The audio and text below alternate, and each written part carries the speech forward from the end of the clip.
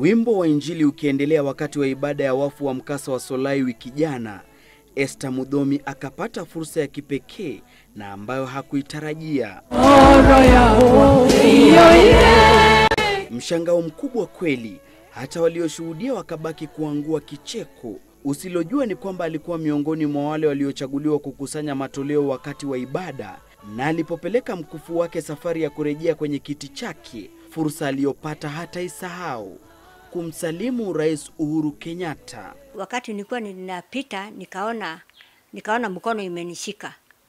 Nikashindwa hii ni ya nani? Kuangalia hivi nikaona ni president, naye soja yake akaniambia pitia hapa mama. Sasa hapo ndio nilikuwa surprise na nikasikia kuinama na kusema oi gai.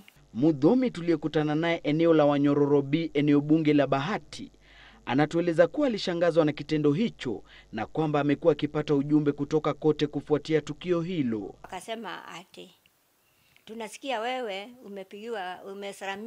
umesalimiwa na president. Ni maajabu sana kusalimiwa na president. Nikamwambia ndio, lakini sikutarajia. Hiyo ilikuwa inatoka Australia.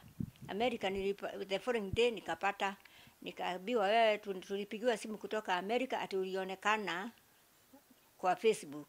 Akisema kuwa angependa kupata fursa nyingine ya kutangamana zaidi na Rais Kenyatta. Ninaweza furahi sana tukikutana na yeye. Na nimwambie ni mimi ulisalamia. Na hata nilisema hata naweza pea kuku sababu mimi nalisha kuku.